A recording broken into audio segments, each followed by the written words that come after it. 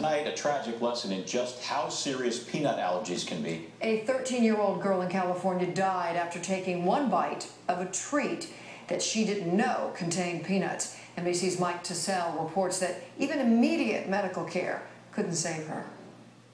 This is a picture of 13-year-old Natalie Georgie, taken with friends at Camp Sacramento in El Dorado County hours before her death.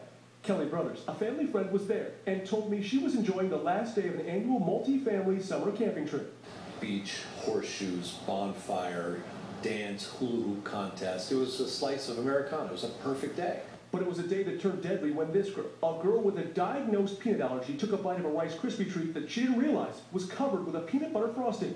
Brothers said even though the girl spit out the treat, within 20 minutes, she was vomiting and going into anaphylactic shock, even as her father, a doctor, used life-saving measures, including injecting multiple EpiPens, which are used to stop an allergic reaction. Her dad's a doctor, and they couldn't save her from one bite of a Rice Krispie treat.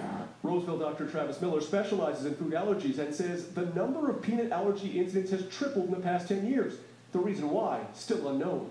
There's some theory that we dry roast our peanuts in the United States. Most of the other places in the world boil their peanuts, and that could be creating a more allergenic peanut.